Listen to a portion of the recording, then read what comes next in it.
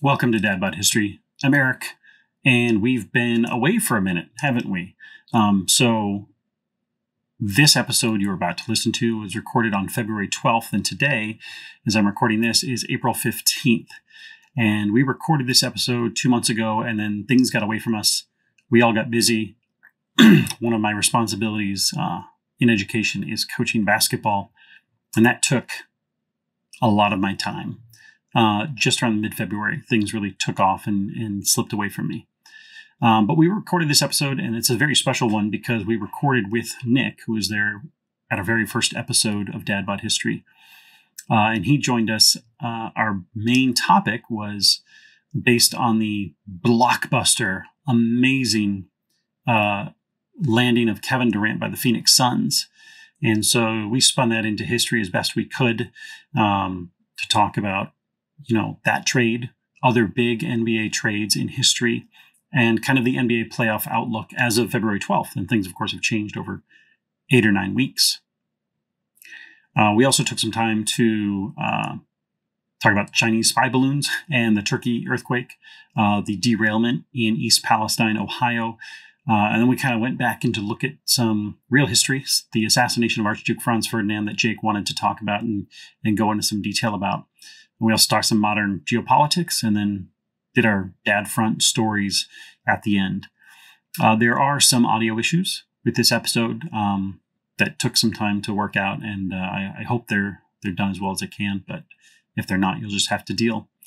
And we would love to be doing this more frequently, and I believe we should be able to do so coming up soon. If you want to help out with that, like, subscribe, share it with your friends and your enemies. And, maybe we can make this take off and we could do this, something like full time. But that's going to be on to our subscribers and viewers. So without further ado, I have already co-opted and usurped Jake's intro. Here's our episode from February 12th, Dad Bod History. Dad Bod History. Yeah, well, let's, no, I'll roll us in. Yeah, Jake's got this. Yeah. Oh, did I say Nick? Yeah. So excited to have him. That's all. All right. Well, welcome to this episode of Dad Bod History. I'm Jake. We got Eric and special guest Nick. No, not special guest. One of the original hosts who's now made his triumphant return because we're talking basketball finally. So, topics for tonight. Sports. 2 things I want to talk about in sports. LeBron passes Kareem as the all-time scorer, and the Suns get Kevin Durant. Yes. We'll also do some old news, where we're going to talk about St. Valentine's Day, the mysterious objects that the United States Air Force keeps blowing out of the sky. That's why I'm in the bunker right now, and that's why I'm in the bunker. It's because of UFOs. No, it makes sense. You're smart. Hawaii would be their first strike. I understand. And then discussing the tragedy of the Karam an Maras earthquake that occurred in Turkey and Syria on February 6th. And then finally, we'll wrap it up with a historical hypothetical on the assassination of Archduke Ferdinand. But that's a lot of stuff. I know. We'll see what happens. But starting us off, let's talk about some sports, because we have some huge sports news happening in the past week or two. Oh, also, the Super Bowl just wrapped up a couple hours ago. That did happen. I guess that's something. It's not as big as NBA trades. Really limped across the line those last 5 minutes. One of the best Super Bowls I've seen, one of the most competitive Super Bowls I've seen, but because of that questionable holding call at the end, essentially giving the Chiefs the victory, kind of ended on a dud, which is a shame because it was a really, really good game all across the board. But, yeah, Chiefs win the Super Bowl. Mahomes gets his second Super Bowl ring. Andy Reid gets his second as a coach. And sadly, Jalen Hurts, who, man, I really like watching him, didn't get the win, and the Eagles didn't get the win this year. But I don't want to talk too much about that. If you watched it, you already know what happened, so we don't need to recap that. But let's talk about 2 things in basketball news. So on February 7th, LeBron James surpassed Kareem Abdul-Jabbar as the all-time scoring leader, breaking his record of 38,387 points. Now, the question is, who's the greatest player of all time, and why is it LeBron James? Oh, Eric? No. Gross. Yeah, so You go first, Eric. No, Tell me what your opinion is. Listen. So I had this conversation the other day with somebody. Sure. All the stats. I think Jordan's like the things Jordan has been awarded, like the number of finals. Like he's 6-0 in the finals. LeBron is like 3-6 in the finals. Jordan still just. Okay, Jordan didn't score as many points, but Jordan won a heck of a lot more. Yeah, but in terms of things that he won, recognized. No, shut up. Just like no, I'm sorry, Nick. So here's the conversation. Here's the conversation I had with somebody is that here's the problem I have with LeBron. I think as far as character goes, I think he's got like the cleanest public image, like personally in his personal life. Sure. Like as far as like family life, kids, like he's pretty on the straight and narrow compared to other superstars. That's fair. The problem I have is that oh gosh, the echo's killing me. Oh, is it me? Is it the feedback? Yeah, baby. I don't have headphones. Sorry. Hold on.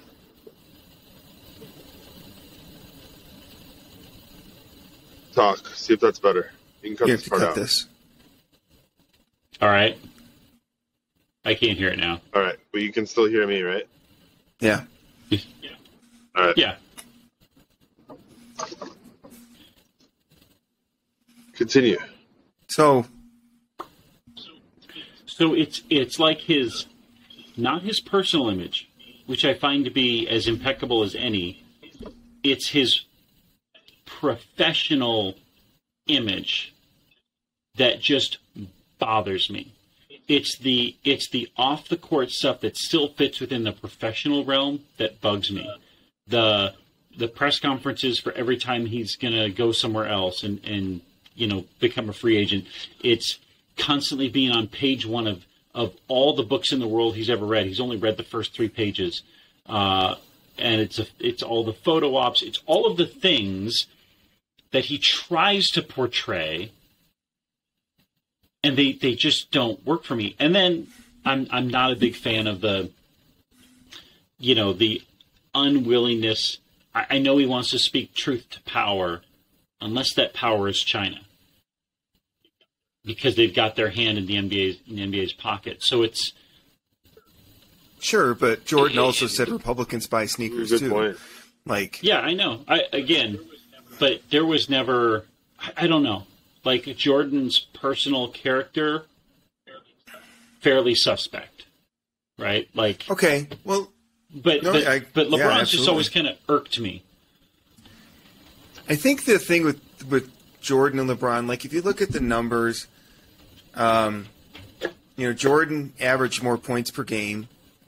But LeBron averaged more rebounds, more assists.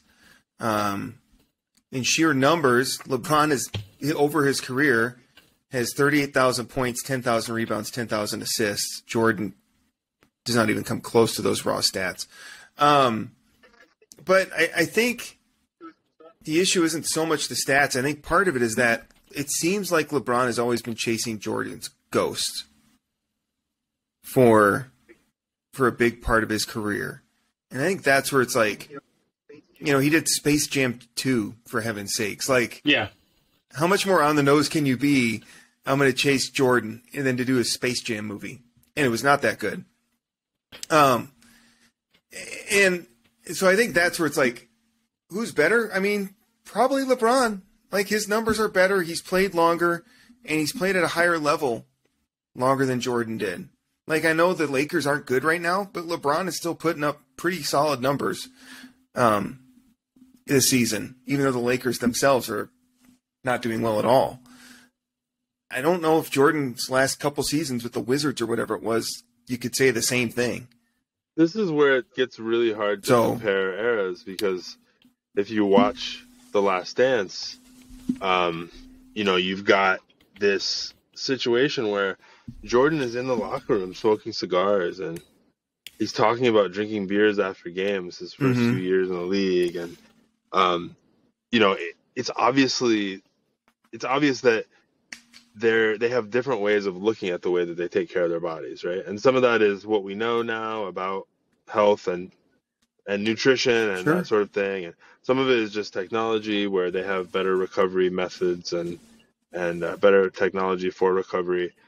But I mean, you could argue about, whether or not it's those things and the way those things have changed, or whether it's a mentality thing, and that LeBron shouldn't be penalized because his mentality for taking care of himself was actually better and more advanced than Jordan's was. Because Jordan definitely took care of himself, but he wasn't as serious about it at any point as I think LeBron was from the time he came into the league. Because LeBron, I think, looked at it as a business from the time he, was drafted. He had a plan for what he was going to do and how well he was going to take care of his body, and I don't know if Jordan had any of that. I think he was just really, really competitive, and then he learned the business side of it. Well, where was it in The Last Dance in The Last Dance, isn't it, where Jordan gets hurt, like severely hurt, and he basically forces himself to get healthy, and like they try to put him on a minutes restriction, and he basically ignores that, and like you said, he just abused his body to pursue that greatness. Yeah. No, I think that's definitely part of it. And then, watching those clips, his father gets murdered, right? And he retires for 2 years. And when you rewatch that documentary, you don't realize at the time, because I think we were all pretty young. But you think about it and you're like, I think he retired because his dad got murdered. I don't think he was bored with the NBA or that he had lost his competitive edge. I think he just couldn't tolerate everything that came with being Michael Jordan while he was grieving his dad. And that's crazy because he lost 2 seasons to that, right? And then you add that to not playing as long anyway, right?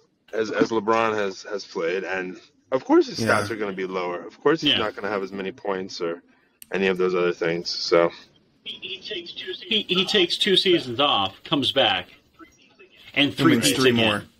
Right. Yeah.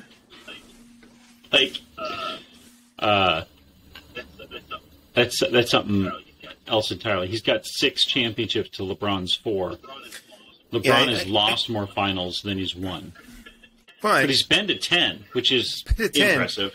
And he went to 9 in a row. And he led subpar teams to 9 finals in a row. Some of those Cleveland teams had no business being in the finals. Yeah. No, there's no doubt he's a great player. Well, he's coming out of the East those years. The East was bad. For sure.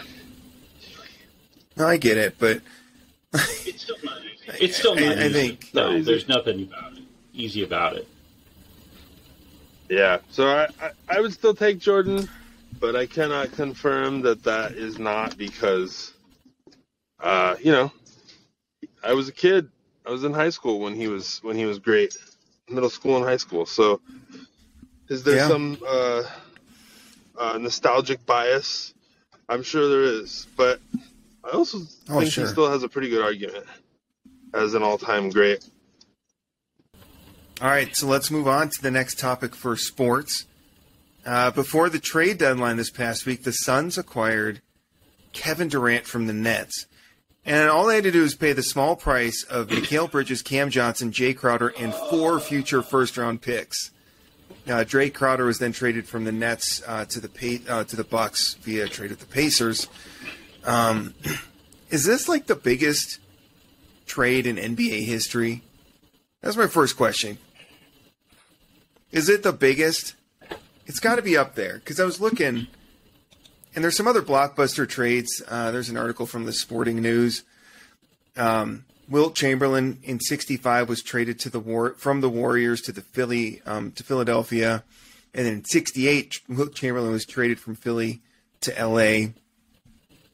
Oscar Robertson was traded in 1970 from the Royals, Cincinnati Royals, which was a team, to the Bucks.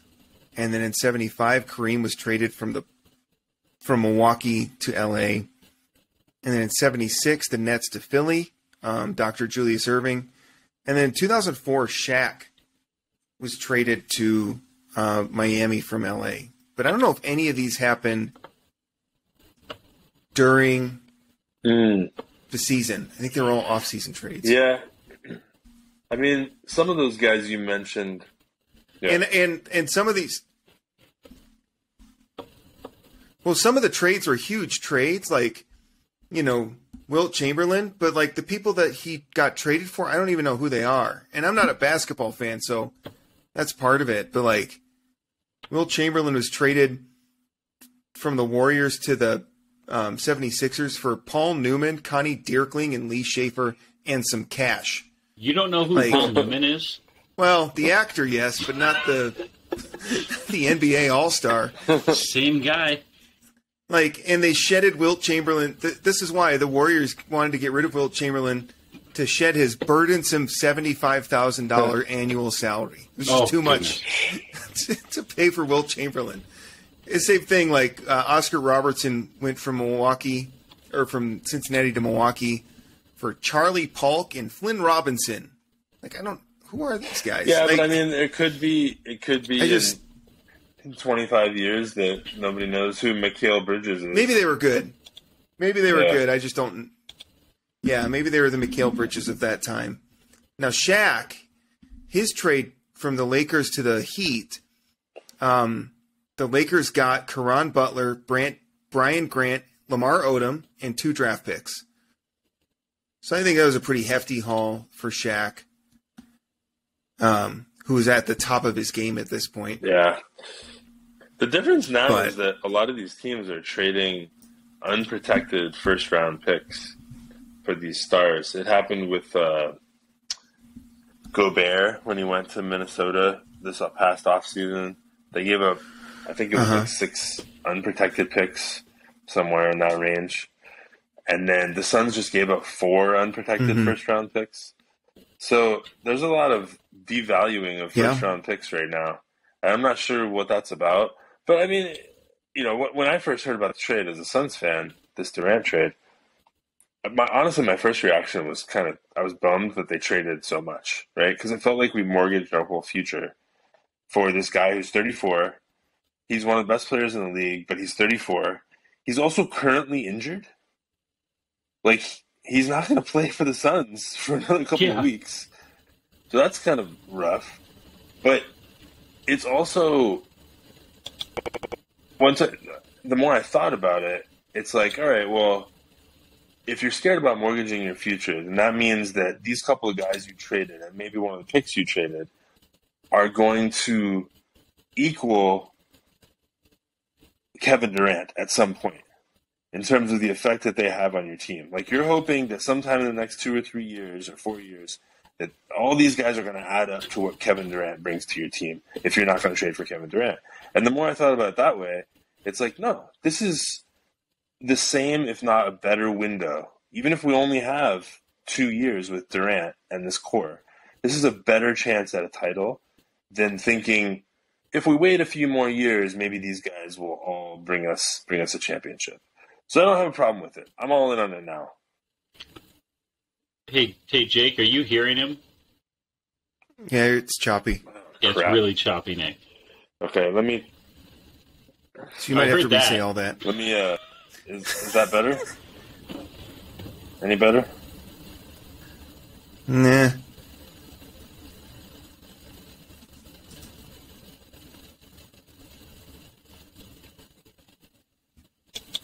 You're going to have to do some editing for this one. I know. What's wrong with your internet, Nick?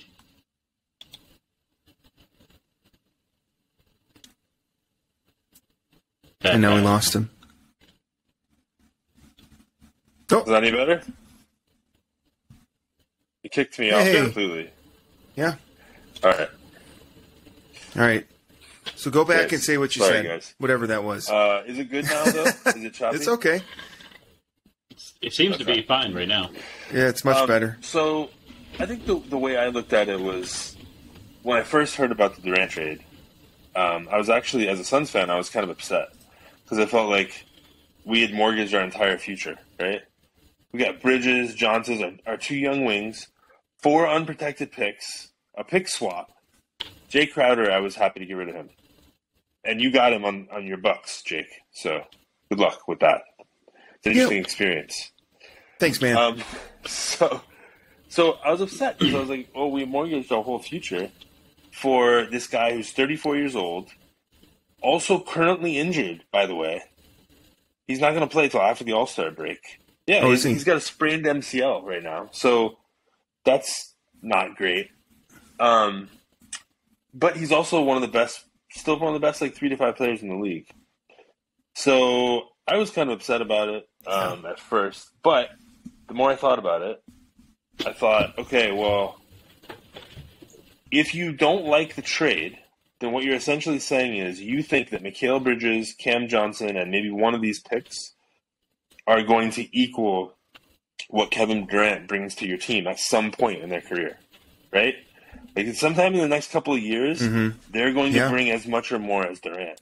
And once I thought about it that way, I was like, no, I don't think so. I'm willing to bet on 2 years of Durant in his prime to bring me a title over a maybe of what the primes of these other guys could equal. So I'm all in on it now. Yeah. No, I was looking at these other trades that happened with like Will Chamberlain and Oscar Robertson, Kareem and Shaq. And within a year or two, I guess Oscar Robertson it was a year or two, they all won a championship with their new team. Like that was the piece that put all these teams over the top. Because the Bucks had never won one with Oscar Robertson. They won one. Obviously, Kareem was there. But then when Kareem went to the Lakers, they won their first championship in like 18 years. Like that was the piece that they had. And so maybe the Suns are looking at it that way, and they're like, we need this piece to get us over the top. We can't get out of the West without a Kevin Durant, and we probably can't beat whoever the East is sending without a Kevin Durant.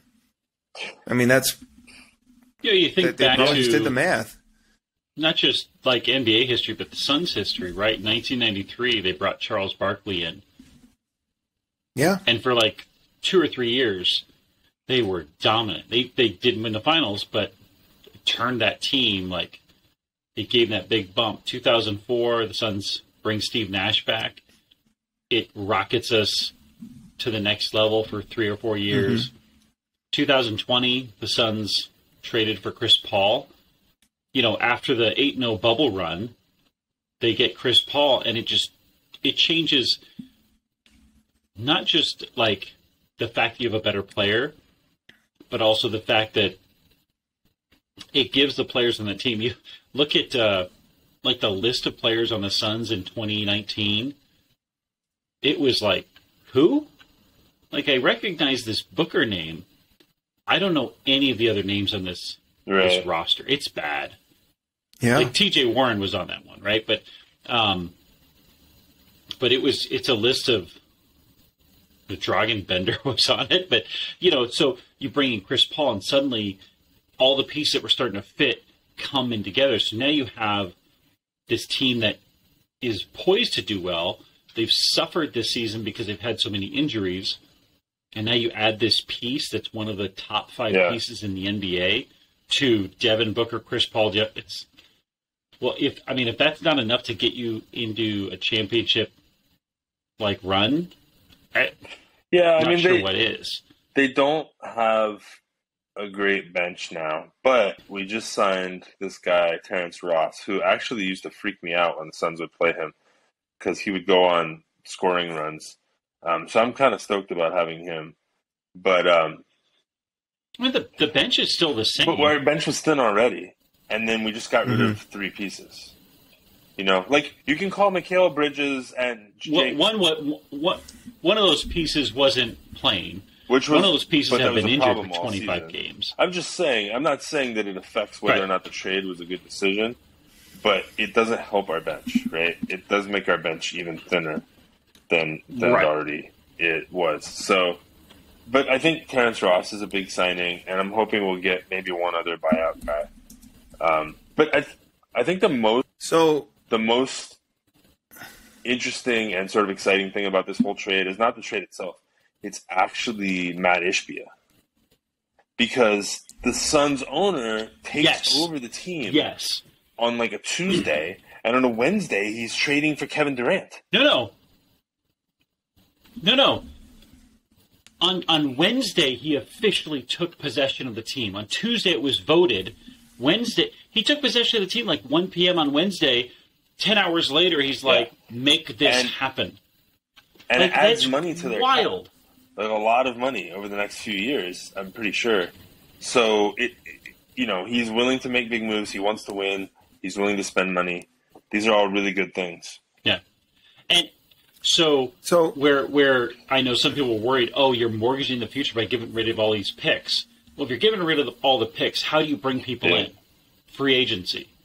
If you're making these kind of moves, it also communicates to the rest of the players in the league. We're going to take care of you. It's not Sarvers anymore. Yeah. It's something else. And, there was rumors of Isaiah Thomas. We squashed that. Yeah. Thank the Lord.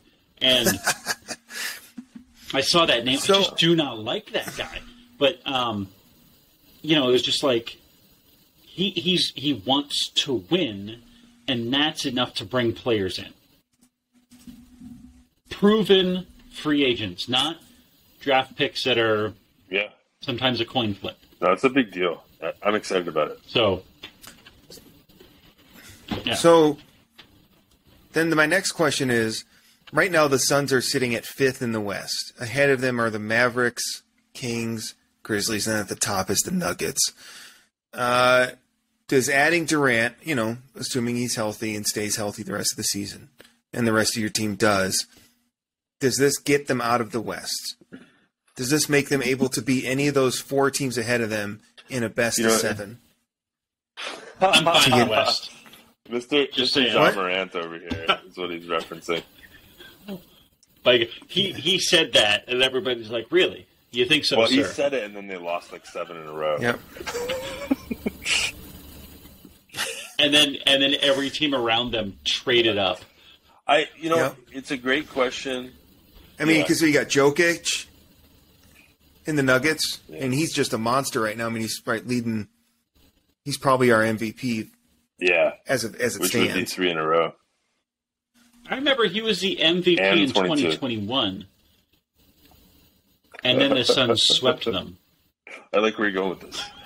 I think I do too. I think it's the Nuggets are, I think, the biggest threat right now. I wouldn't count out the Warriors, but they're with this recent Curry injury. I think it's going to be hard for them to get good positioning to be able to get through all 3 rounds of the playoffs. Yeah, I mean, right now they're ninth. The separation, Jake, between some of those teams. I mean, what's it take to get from 9th to like 4th? What's the separation? It's just a couple games. It's 3 games. It doesn't take it's a crazy much spread to get there. It's just, can they put it all together? They kind of did something similar last year, the Warriors, and then made it all the way to the finals. So I wouldn't count them out. I mean, I'm not going to trust the Kings in a playoff series. I think we could take them every time. They have no playoffs. 0. Like we'd take them out. The Mavericks obviously scare me because of what happened last year, and Luka just seems to have a little bit of a mental hold on us. And then with this Kyrie thing, my hope would be that Kyrie will get distracted by some ridiculous thing and ruin everything. It's Texas. Where did he go? There's plenty to distract. Is that where he went? He went to the Mavericks? Yeah, he went to the Mavericks. So you got Kyrie and Luka, which is amazing talent. I don't trust him to kind of hold it together and be focused for more than 4 weeks. So we'll see what happens there. So the Nuggets, I think, are the biggest threat. But if you look at the lineups on the Nuggets, you got Jokic, and he's tough, but we got a big center who can at least guard him, at least give him some problems physically. 8 in the match for Jokic IQ-wise, but physically he can stick with him, give him some issues, make him work for it. And then the biggest concern becomes Jamal Murray. Well, yeah, and Jokic is going to be, tasked defensively with DeAndre Ayton, but he's not going to be the scorer in those games. It's Exactly, and so Ayton can just focus all of his energy on defense and giving Jokic problems. Jamal Murray is their second best player, and he's kind of terrifying, but he's also Canadian. So, I mean, what's he going to do in the end? Okay. It's an interesting analysis. Air I like Force it. to shoot down shoot down something. Okay, so then, all right, let's assume they get out of the West, which I think is reasonable. Right now, the East seems to be a 2 or 3 team race between the Celtics, Bucks, and Sixers. What are their chances against any of those 3 teams? Ever since I played the Bucks in the finals, I did personally. You did? When I was guarding. You played them? No. Well, it was right after he won the Super Bowl with the Packers. When we played the Bucks in the finals, they terrified me. Specifically, Giannis and Drew Holiday. Like, if those guys are on and they have the right supporting cast, that team is terrifying. And I don't think anybody can stop them if they're healthy, especially if they have Middleton making like 17-foot jumpers. Well, and they're starting to get healthy again. Middleton's been back for 10 games. They haven't lost since. Lopez is doing what he needs to do. They're kind of getting back to that 21 finals form. And it shows because they just rattled off 10 in a row. East, so we could have another Suns-Bucks finals. Anybody that trusts James Harden to get to the finals as the second best player on the team is not in a good place mentally. So I'm not picking the Sixers. I think it's the Bucks and hopefully the Suns. Okay. What about the Celtics? You don't think? I think they've got it. Then I give them credit for, but I think it would be pretty improbable for a relatively young team to have a first-year coach and go to the finals, then lose that coach to a scandal, get a new head coach, and then go to the finals again. That feels improbable to me, but I could be wrong. Yeah, that's true. Okay. Yeah, I mean, I don't know. I don't see anybody in the West stopping the Suns now. That doesn't mean it can't happen. It's going to be health, Jake. I mean, Kevin Durant, I watched him when the Nets played the Bucks that year. They won the finals, when the Bucks won the finals. And Kyrie went out in game 2 or 3 because he rolled his ankle. And James Harden was just terrible. Kevin Durant still almost won that series for the Nets on one bad leg. Like, and if his foot was an inch shorter, that would have been a 3 instead of a 2. And it's like he was just almost by himself. They won that series. That's how good he is. And like, if he's anything like that, coming back from this injury, it's going to be just scary tough. Because Booker's a machine. And I know Chris Paul catches a lot of crap, but he's what they needed. I mean, when they got him, he made them a much better team. No, it's going to be interesting. It's just going to be all about health for the Suns in the playoffs. Durant getting a little older, having injury struggles the last couple of years, and Booker having all these weird hamstring and groin pulls all the time. I don't like that. That's like shades of Kevin Johnson in the mid-'90s, just always being out with hamstring injuries. So, yeah. And then Chris Paul is 38 now, so who knows what can happen. But I'm hopeful. Sure. Woo! Do you think? Yeah, me too. Do you think part of it is last year the Suns just drove at getting the 1 seed, getting more wins than any other Suns team in history? Do you think it's we don't need that? We just need to get in the playoffs and we'll be fine? Do you think part of it's hey, I'm feeling a little tweak, take a night off? There's no reason to push it because we'll be fine in April. I think over the years of watching the NBA, you can see coaches as well as teams go as they're put through their paces, they learn as well.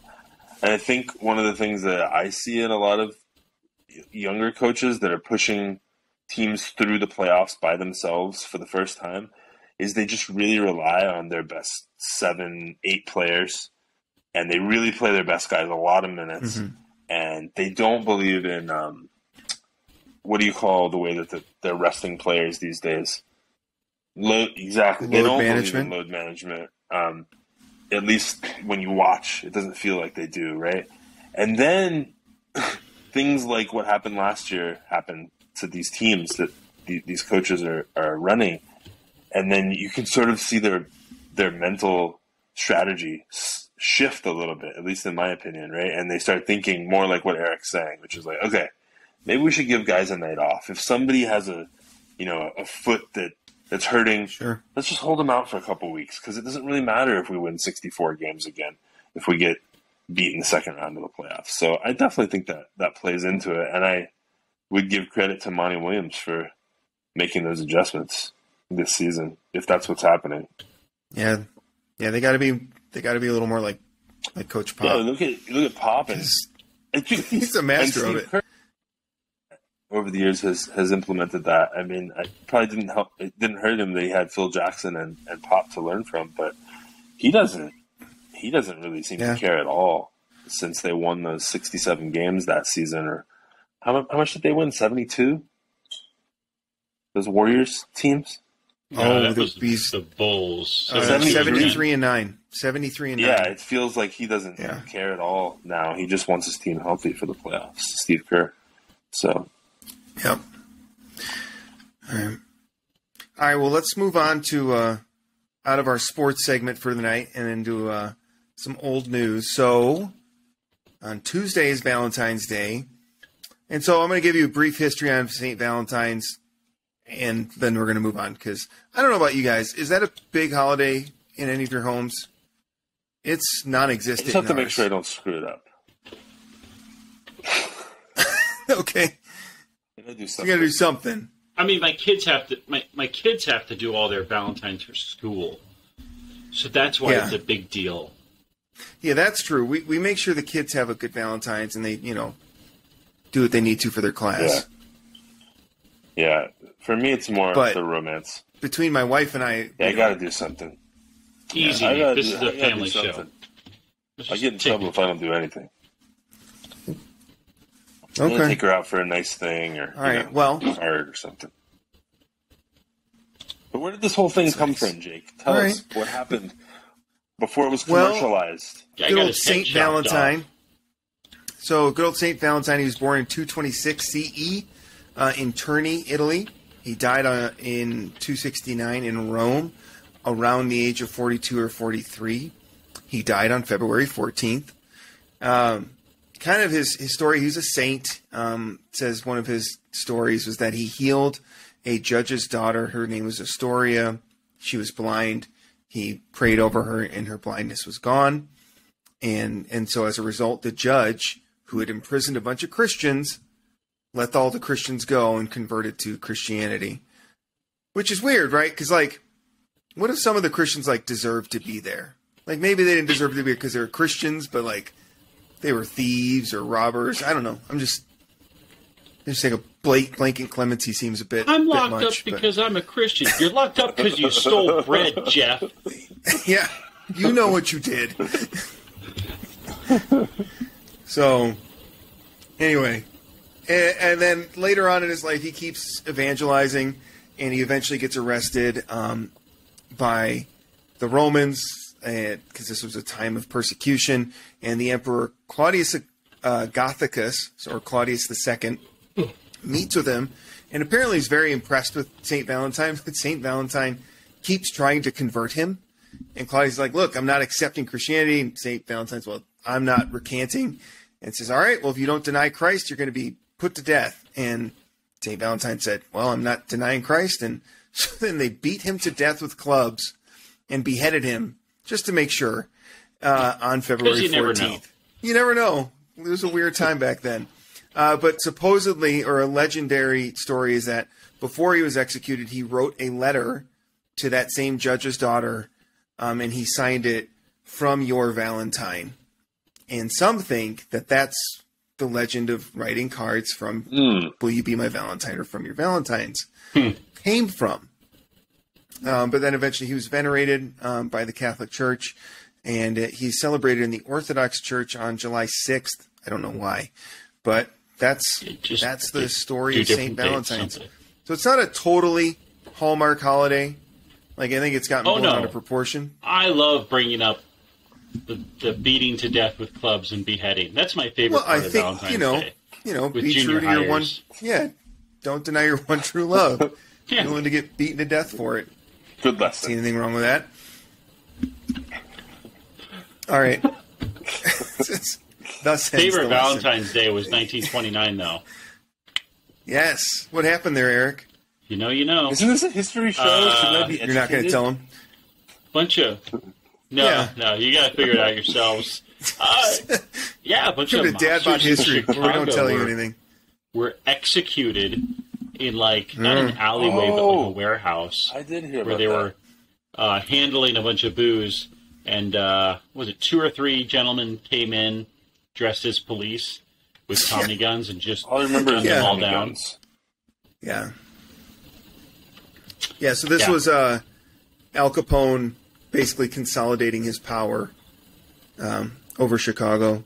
Corporate takeover is what it was. St. Valentine's Day Massacre. Yeah, 7 people. Yeah, it was a merger. Some merger of sorts. Hostile merger. 7 people were fired. All right. 7 people were We're letting you go. Corporate layoffs. Back when it was a lot more aggressive. That's terrible. So there, you have 2 great Valentine's Day stories to celebrate on Tuesday. If anybody has a date that night. The real history of St. Valentine. Ever open the card with like the picture? With the nothing black and moves white a photo woman like Al Capone stories. Yeah. Exactly. Or a picture right, of St. Valentine, the head just rolls off. Wait, have we... Go ahead, Jay. I was going to ask you another question. I was just going to talk about some... Go ahead. No, go ahead. I'm a little blown away by this unidentified flying object shoot down thing. Are we getting to that at some point? Yeah. Well, I'll wait. That's what we're going next. Okay, so I did the transition. That's what I was about to say. You did it perfectly. Yeah. So, Chinese spy balloons or aliens. So on February 4th, the United States Air Force blew up a Chinese spy balloon off the coast of South Carolina, or so they want us to think, after it traversed the entire country, stealing all of our secrets, I'm sure. And I heard, like, initially the president's like, we should probably shoot that down. And, like, the Joint Chiefs are like, no, let's wait. Like, I don't know what they were thinking, but I guess they were doing counterintelligence on it. But eventually he shot it down February 4th.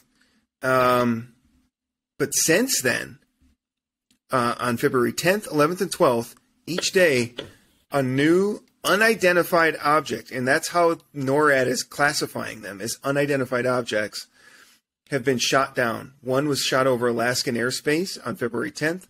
One was shot over Canada with Canada's permission, although did we really need it? And then another one was shot over Lake Huron. And that one was that one was today. Your basketball players suck, and your Air Force sucks. What are you going to do? Give me some maple syrup? Wait, here, hold on. There was one spotted over China as well. Who said? Oh, I didn't know that. Like over China proper. This was on February 11th, I believe. I saw. No, but here's the thing. Did you all see the commercial in the Super Bowl for U2? That was weird. Like, unidentified object. I'm like, hold on. There's no way you put this ad together, like, this week. I mean, if you go back No, if you're spending I that agree that much... they didn't put it together this week. What I'm saying is, I think it's They've been putting the balloons in. Yes, here. it's YouTube. It's Bono. It's him. He's the one.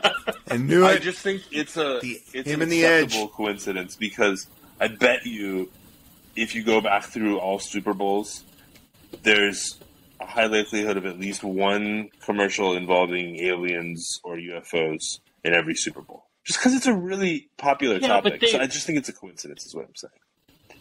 Okay. I don't think that has it. But okay, Mr. Reasonable. But here's where... All right. Hold on. UFO, U2. All right, right? Letters. Is this the conspiracy theory portion of the show? Okay. Yeah, this is where we get deep. Yeah, you two conspired. I do think that it's weird. I mean, I just think it's weirder than...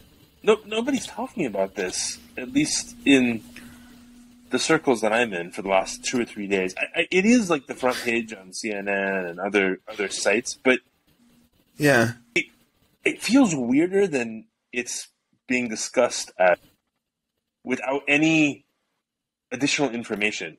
Like, there's nothing in the articles or the information that points toward, like, maybe this is Elon Musk, or maybe we think it's probably China because of this. Mm-hmm. There's zero information that seems to kind of point away from aliens. And I'm not saying that it's aliens. I'm just saying why are the articles... And that's where it's like... So the General Glenn Van Herk of NORAD said they will not call them balloons, because they're not, because it is unclear how these objects stay aloft and move. What? Like, that's a bit disconcerting. Right. Like, so, I have a couple observations that I'd like to address. One is, okay, these things are floating along, right? They're not zipping like those. Remember those? Yeah, it's not like the Phoenix Lights. Well, it's not the Phoenix Lights. It's not like those Tic Tacs of years ago that like went from like 50,000 feet down to 5 feet and then disappeared. This is something that's floating. It's cylindrical. Why is our first instinct? I don't know who it is. Just to shoot it down. Like, why not observe it? Because try to get commercial close to traffic. it. Like, because if it's sure, but like, okay, clear traffic. Let's get a helicopter up there and get eyes on it. And just that's the thing. It's like they're like, see if there's a Ukrainian flag on it or something. I don't know. No, but they're like, they keep sending F-22s to go blow it up, and they're like, well, it's hard to see what it looks like because F-22s move so fast. I'm like, well, then send something slower. Yeah. Send a Cessna. You don't have to send an F-22. Okay, I'm sure an Apache helicopter would do it. Fair. But we have all the kind of aircraft that can observe. Are you worried that we're pissing off all aliens? The kind of? Is that what you're saying? Well, so my question, like, if it's aliens, like, they show up and our first response is to like shoot them down. So what if they're trying to send us Valentine's Day cards and we just keep blowing them up? Well, I mean, they have a few more days, but if so we've killed like 12 of their buddies and they're like, well, these people seem kind of hostile, and we are. Like, it's right up our alley. But it makes me think of that tribe that lives on that island in the South Indian Ocean. And anytime somebody shows up, or like things fly over, they just kill them or throw things at them. Like, but yeah, like we're just we have a few thousand more years of technology than that tribe does, but we're the same. So you think the aliens are trying to evangelize us, and we're throwing rocks at them? Yes, that's the comparison. But what are these things? We're bringing the good news. What are these things? Pew pew. That's what. No one is willing to offer an opinion or even a guess in any of the media or any of these articles or anyone that I'm talking to. It's just like, I don't know, we'll figure it out. What is this stuff? Yeah. I don't know. When you figure it out, will you tell us? No. Like, it's funny because I was watching on TikTok a video of a bunch of flat earthers trying to prove the earth is flat, right? And so they send an amateur rocket like 300,000 feet into space. Like, did they just build that? And did they get clearance from the FAA? Like, I think some of this could be, I'm not saying it's flat earthers, but like, it could be just some group of people that are just sending stuff into the sky. That's what I'm wondering. It's not necessarily alien, but it's just like, this random group wants to put... I launched a model rocket today with my kid, so... Did an F-22 come by and blow it up before it... It wasn't airborne for very long, so no. Oh, okay. I guess That's good. The quote that you read earlier, Jake, is the thing that is weird. It's like, we don't really understand how it's staying in the air. That's what that quote seemed to say. Like, there was another quote I read that somebody was like, we think it might be an internal, like, balloon system or some sort of... And so, like, why are you saying stuff like this? This makes it seem like it's aliens. Like, when you say... I would rather they say... Yeah, I would rather they just say it's a weather balloon while they figure it out, just to give me a peace of mind. Well, because they know weather balloon is just a dog whistle for, this is an alien. Yeah, and it's all we can say. That's fine, but that's been the company line for 70 years, and I've accepted it. I don't need you to be honest with me. I need you to, Yes. Give me an explanation that I will accept. Why are they being so forthright with this information? Does anyone know when an F-22 shoots something down over Canada? Does anyone actually know that happens when it happens? Like, why do they have to report? Because I don't think not unless they tell us. There. Yeah, not unless they tell us. So why? Yeah, why now? Why are these stories so out in front? You know, and why are we? I don't know. Very interesting. I don't like this whole transparency in government thing. I prefer a veil of secrecy. I'm just fascinated by the whole thing. All right. It doesn't seem like anybody else is quite as much. Yeah, I hope. I am. I'm pretty interested, but the information we're getting just doesn't give me enough to I guess you're right. Speculate. Yeah, further. there's not much more you could say, right? So here, I think the government has, over several hundred years of telling the truth and lying and telling half truth and telling half lies, have figured out like the exact balance to keep people just not interested. And like, you have to give them this much information, and that information is the perfect amount to give them, and they won't ask follow-up questions. Yeah, maybe that's it. I don't know. It's odd. Yeah. I'd prefer the lie. That's me. That's where I'm at this point. But all right, let's move on to our next old news story. So the I'm going to say this incorrectly, and I apologize. Kahramanmaraş earthquake that took place on February 6th in Turkey and Syria. As of right now, over 30,000 dead confirmed, 7.8 magnitude earthquake. Much of the area impacted is in northwest Syria and eastern Turkey. The northwest Syria area is held in opposition by opposition forces to the Bashar al-Assad regime and the Idlib and Aleppo provinces.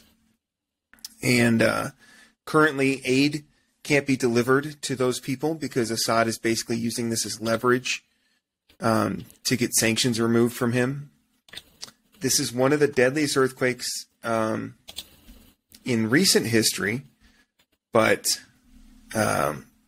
not the most deadliest, and we'll get into that in a minute. But some other facts about this: Sweden, whose NATO membership depends on Turkey's vote, has pledged at least $3 million in financial aid, logistics, and materials to help with recovery efforts. And the Gaziantep castle has been destroyed. This was originally an observation point for the Hittite Empire from 1650 to 1190 BC in the 2nd century. It was built into a castle by the Romans, and it was expanded in the 10th century. And if you look at the before and after photos, it's just before there's a castle, and after it's just rubble. And it was actually part of the Turkish War of Independence after World War I, after the fall of the Ottoman Empire. It was a Turkish defense point when the French tried to conquer this part of Syria and Turkey as part of their gobbling up of the Ottomans' colonies and territories. So this castle is like, I mean, it's almost 2,000-year-old castle. The hill that was built on was used for thousands of years before that as a observation point for the Hittites. Like, and it's just gone. And you know, I don't want to overstate the human loss, because the human loss is 30,000 people as of right now. But like, this part of the world is also culturally extremely significant and historically significant as well. And there's just so much history and culture and then human loss as a result of this earthquake. Yeah. And it's just a tragedy on so many different fronts. So, yeah, I pulled up. I have an app called Quake Feed that shows like either maps or lists. So it's kind of wild to look at because there's this. I mean, I'll try to show you. You can kind of see that stretch. It's just not focusing in, but there's 3 6+ magnitude earthquakes in that region over those course of days, 6, 7, 8, and one of which was 7.5, which was 10 times, 15 times stronger than the 2 6.0 earthquakes. And and these aftershocks that are happening all over are all 5+. And those are that's the kind of magnitude that can really ruin your day, really mess things up, right? Like, yeah. But yeah, it's a whole series of earthquakes. It isn't just one. Wow. Which is where it's, you think you're in the clear after the one, and then the second one comes along. Well, in a lot of these places, like Aleppo, which luckily has only had several hundred deaths, and this is in northwest Syria. It's been held by the rebels during this civil war that's been happening in Syria since 2014 or whatever it is. But Aleppo in 1138 CE, had a small quake. And then on October 12th of that same year, a 7.0 magnitude earthquake happened, destroyed most of the city, and 230,000 people died as a result of that earthquake. And Aleppo was like a capital city back then, and it's even in Syria today. It's a hugely important city. But in Turkey, where this is happening, or where this happened, it's like I saw this photo of this father sitting at some rubble, and he's holding his daughter's hand, and his daughter's been buried under the rubble. She's dead, and he just won't leave her side he just won't leave until that they can get her out of there and, bury her and take care of her. But like, it's just so heartbreaking on so many levels. And what's really frustrating, especially on the Syria side of things, is that we can't get the aid that we need to get into that part of the country because Bashar al-Assad is holding it hostage so that he can get leverage to get his sanctions eased because of how terrible he is. And so then my questions are, how does the world, and maybe more specifically America, respond to this crisis? So do we ease sanctions on Syria to help those people that need it? I don't know. I would want to say yes, but I also don't want to give Assad some sort of advantage out of this crisis either. I don't know. What do you think? I mean, I had this discussion the other day with a student. It was like the ethical framework of carpet bombing, of strategic bombing, right? Like, if you can make the situation better sooner by doing this thing that's going to cost lives. It's just the ethical question, right? This thing of, you could say the same thing about sanctions. Are they really hurting Assad? Or are they just hurting people? Or are they just hurting Syria? Yeah. Do we maybe just need to lift our self-imposed ban on assassinations for a few days? I don't know. Maybe. Or, maybe we supply aid by just invading the place with 200,000 Marines and say, piss off, Assad. Like, sorry, we're here. If you want to come at us, we got 200,000 Marines. Have at it. But we're helping these people. I don't know. I don't like the idea of easing sanctions when it becomes this political stuff. It's yeah. But, I mean, obviously, his concern for people is minimal. Although I know there's a lot of people that support him too, because he's been willing to stand up for other people. So I'm sure there's more nuance to it than that. I don't know enough about him beyond the war, but think it makes sense to use this. If that's really the only thing holding us back, then easing the sanctions with the understanding that if he breaks the rules again for, whatever rules he was breaking to get the sanctions imposed initially, then we can just reimpose the sanctions after we help people. That's true. That's a good point. And it's interesting, like Syria, as a result of this earthquake, from what I've read, suffered less than Turkey. Turkey took the brunt of the casualties and damage, and we are somewhat unfriendlier. I mean, they're a NATO nation, so we're on friendlier terms with them than we are with Syria for sure. But I don't know, just this is one of those no good answers sort of situations. Yeah. Man. But, I didn't even realize that was happening over there in that way. So, yeah. Well, another thing, the amount of coverage that I've gotten on the earthquake has been fairly minimal. Another story that is going on is in East Palestine, Ohio, where that train derailed. It's now just burning, and it's burning this highly toxic chemical. Like, if you're in the area and you're breathing that stuff, it's going to kill you. You're going to be part of a class Like, action lawsuit later. Yeah, that's what's going to happen. Well, your children and grandchildren will be part of the class action lawsuit because you won't still be here. Like, it is bad, and it's just not being talked about. It happens. And it's so interesting because just a couple months ago we had these railroad negotiations and potential strike, and Congress and the Biden administration basically forced the railroad workers to not strike because they didn't want to shut down half the nation's economy. But a lot of the things that they were complaining about are because of stuff like this, like the workers aren't allowed to take sick days, and it's a precision timing railroad, and so they're willing to sacrifice safety and inspections for timeliness. And it's very, very likely that the reason this derailment happened is because the due diligence that the people that work the railroads that were supposed to put into this inspection, they didn't do it. And as a result, this catastrophic failure happened. And now all these highly volatile acids and chemicals are burning into the atmosphere and poisoning the water. And yeah, it's going to be awful to clean up.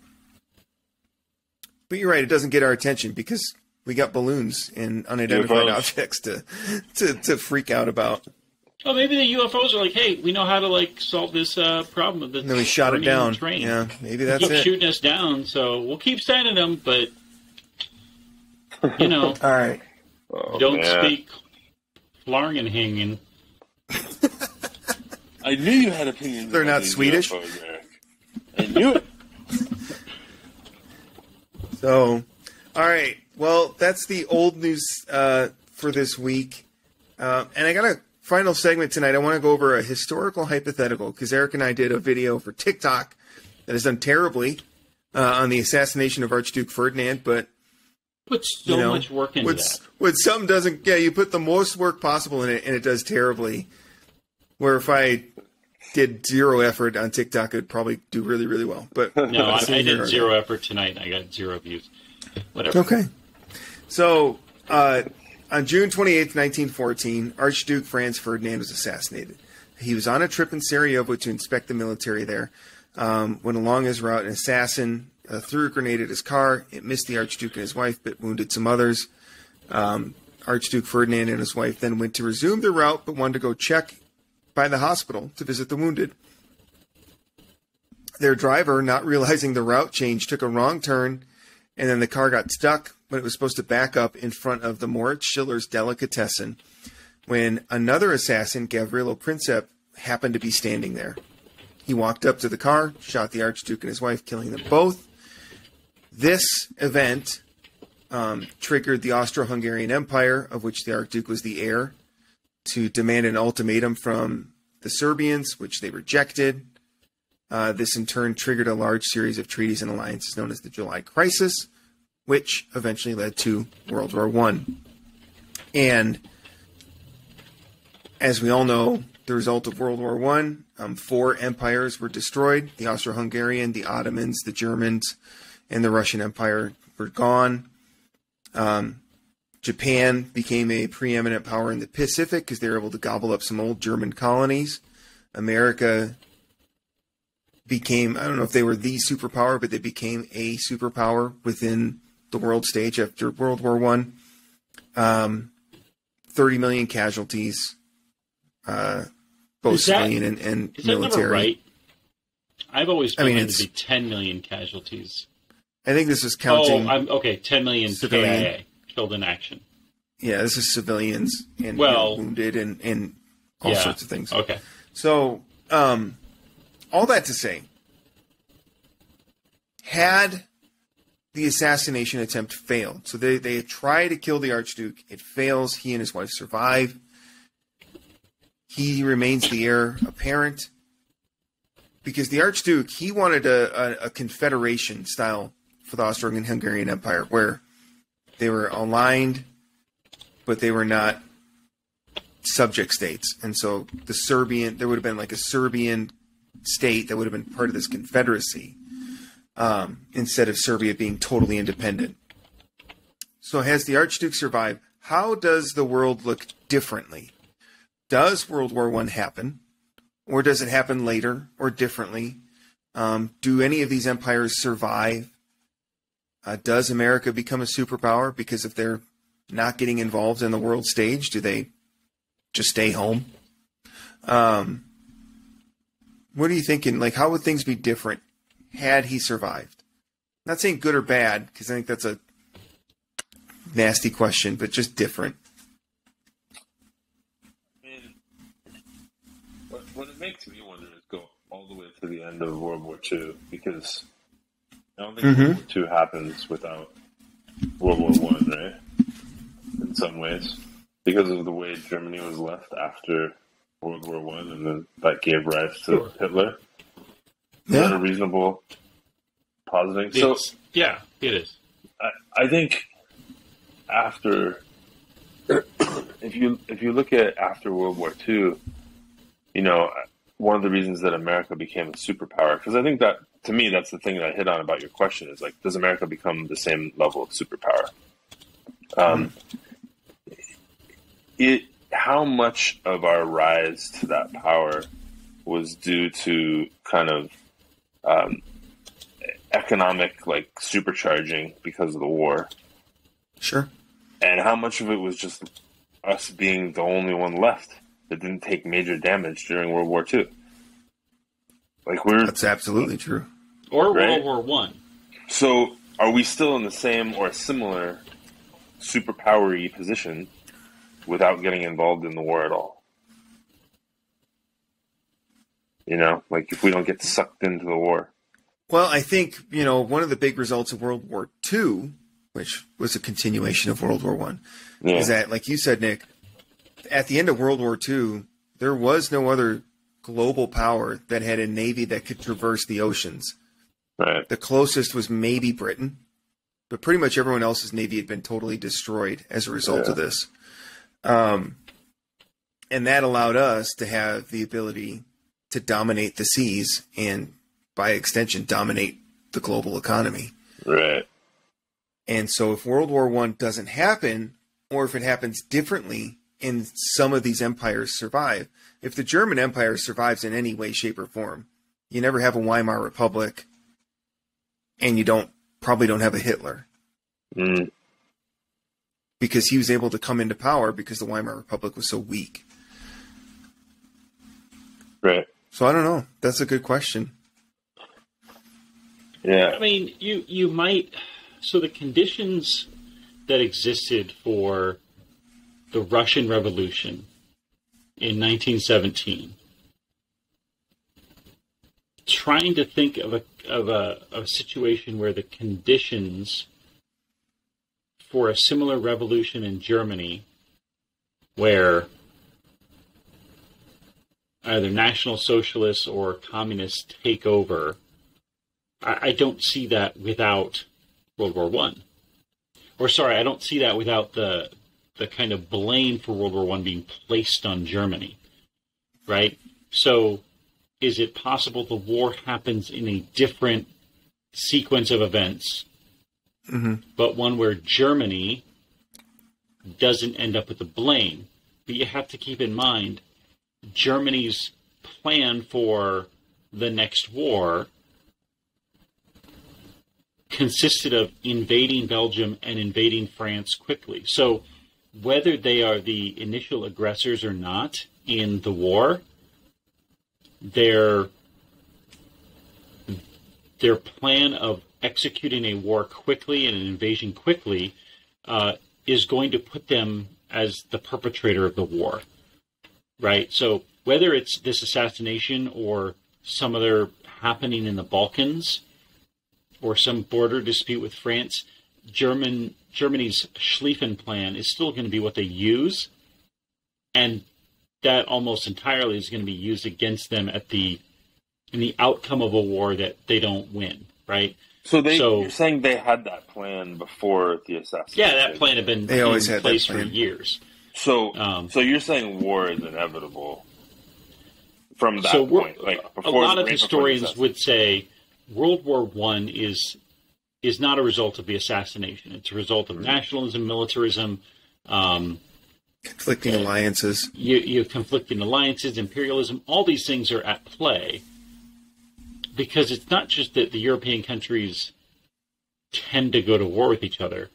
It's that they do so frequently. Like there's no other territory in the history of the world that has been fought over as much as Europe, the European continent, except for places in the world where European countries have had colonies that conflict with each other, right? And so that's what most of the world is contained. In 1914, Africa is like 80% controlled by Europe. South America still has European colonies. Asia has European colonies. So the reasons for these countries to go to war with each other are many. Like there's a ton of reasons to go to war with each other. They just need something to start it off. Now, this assassination worked out perfectly to start that, but it could have been any number of things. What matters is who's going to end up winning. Does that change by how the war starts? But also, who gets blamed? Because that's what leads who's going to end up War with II. the blame. Because if the war happens and Germany executes a different plan, say a defensive plan, and France invades, and Germany can finally sue for peace and say, hey, listen, we didn't really kick this thing off. Maybe we don't take as much blame. That doesn't lead to the conditions. Yeah, it really comes down to a bunch of finger pointing. Well, here's the thing is that if the Austro-Hungarian heir, the Archduke, survives, do they issue that ultimatum to Serbia? And if they do, is it the same? Or is it a little less stringent? And if it is, because I believe the ultimatum that they submitted, the Serbians accepted everything except one point. And I think that one point was that basically the Austro-Hungarians could send in anybody they wanted to quell, like, resistance or nationalism. Austrian police, they wanted to be able to go in and investigate whatever that means. So maybe the Archduke survives, and because he seems to be a moderating force within the royal family, maybe says, we have these demands, but we don't have these. And that takes that conflict off the table. So then, you still have Germany or France almost certainly going to butt heads in the next 20 to 30 years because they have several times before already. They decide to fight a land war in Europe instead of just a colonial war. But then you take Serbia off the table. You take, in a sense, the Russians off the table because the Russians jumped in to support the Serbians. So you might eliminate basically the Eastern Front. Right. Yeah, but any action involving France will involve Russia, right? Because they are allied here. Yeah, but then you don't have the Germans spending time and resources helping the Austrians survive. Yeah. And you might keep the Italians out of it. And you might keep the Ottomans out of it. So the English, the Brits are getting involved. You know, it's interesting because the reason that Archduke Franz Ferdinand was the heir to the throne, you got to go back to Uncle Franz Joseph, right? He's the current emperor. You know, his younger brother was Maximilian I, who was put into Mexico as the emperor by Napoleon III. And, like, a week and a half after Franz Joseph became emperor of Austria-Hungary, his brother Maximilian was tried and executed in Mexico because they had a revolution there. His son, Rudolf, was the heir to the Austro-Hungarian throne. But what was the year? 1889. He was 30 years old. He killed himself with his 17-year-old mistress. Like in a cabin somewhere. They found their bodies, and then they tried to cover it up. They're like, yeah, he had an aneurysm of the heart. And like, they both did. And they're like, well, I mean, it was caused contagious by a bullet. Like, yeah. And so when Maximilian's gone and Rudolf is dead, so everything goes over to Franz Ferdinand through his father, through Franz's father. And, you know, Franz Joseph's, I guess, youngest son, essentially was openly homosexual. And so the line was going to go through him as long as Franz Ferdinand was around, but then he wasn't. And then, of course, there was only one emperor after Franz Joseph, that was Charles, who basically was there to abdicate because Franz Joseph died in the middle of the war. And, yeah, like it's a pretty tragic. The House of Habsburg, like 1800s was just a mess for them. The 1900s are no better. And Charles the First and Fourth, it is. He basically reigns until 1918, a day after the armistice, and then abdicates. Yep, just monarchy's abolished. So, you know, if Maximilian doesn't die, if Rudolf doesn't kill himself, Franz Ferdinand is not the heir and is not a target. And things go differently, right? Yeah. Huh. Yeah, definitely. All right. That's fascinating. Well, I think that wraps up our hypothetical for history today. And before we wrap up the show, do you guys have any stories from the dad front? Any family stories or anything that happened over you the past week or so? I can go first.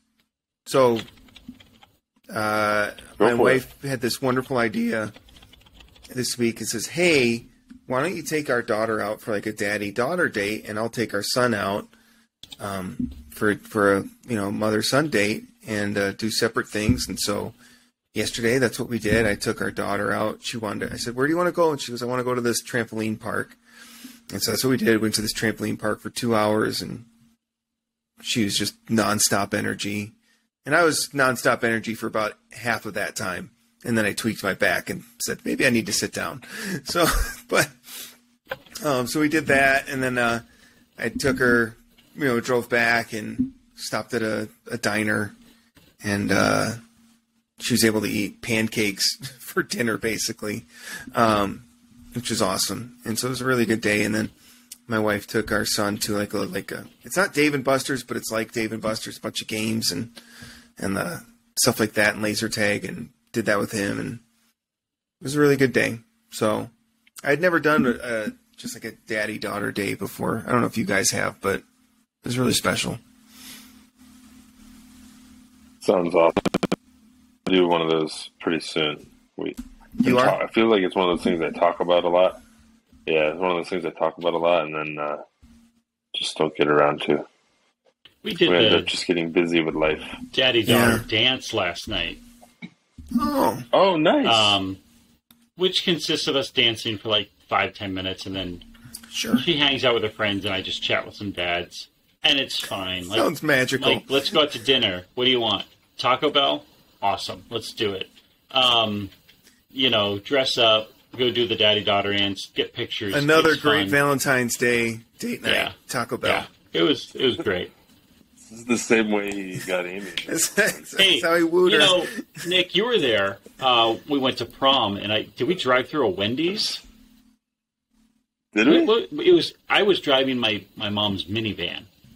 Sweet. And there was 3 of us couples. My future wife and I, you and... Was it Nicole? Maybe. And then Maria and...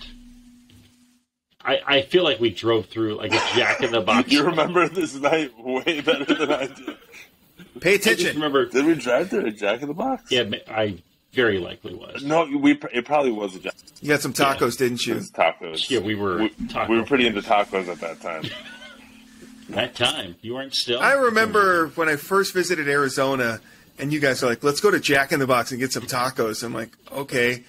And you guys were like so amped up. I'm like, I'm not sure that this is really meat. Like It's vegan. It's soy-based, Jake. Oh, my Lord. It still doesn't matter. It's amazing. But it's like 2 tacos for a nickel in a song. And I'm like, oh, well, that's great. Let's do it. I survived off of those at one point. Yeah. I just put my hand in a change jar and said, oh, I found it. Yeah. It's like $2 and you're full. So, well, I'm glad you had a Taco Bell it was nice. With your daughter last night. Something funny happened today, though. My wife and I took our dog for a walk, and my oldest son came with us. And he has become a reader, and he's been reading like the Nathan Hale books, which are the graphic novels. They're history books. Mm-hmm. And he's reading the one that I read with my 7th grade class called Treaties, Trenches, Mud, and Blood, and it's about World War I. It talks about the assassination, talks about trench warfare. But he said, Dad, it was kind of sad what happened to the king of Russia. And I said, yeah, it was. And he's like, yeah, him and his whole family. I said, yeah, they all got shot. And he's like, yeah. He says, what was the name? He was the king of Russia, but it was something else. I said, Tsar. And my wife behind me, trolling me, says, Tsar.